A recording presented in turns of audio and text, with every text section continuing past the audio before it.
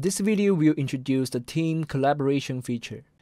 In the web online mode, if a project requires multiple members to collaborate, we can use EasyEDA's Team Collaboration feature. Select the project that requires collaboration. Right-click and choose Project Management, Member. This will open the Project Management page. For the projects you create, you will be assigned as default owner. Click the Add Member button to add team members by searching for their usernames, or you can send an invitation link or QR code to the members who need to join. After the members have joined the project, their default role will be set as Observer.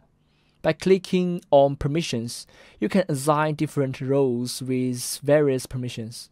For observers, they cannot modify the project. We have set some common roles and permissions for project development by default, but you can also manually create new roles and configure their permissions as needed. For managing multiple projects, we can utilize the Teams function. To do this, we need to create a team by clicking on Create Team. After entering the relevant information, the team will be created. When creating the team, you can also add members. On the team page, members can collaboratively manage multiple projects.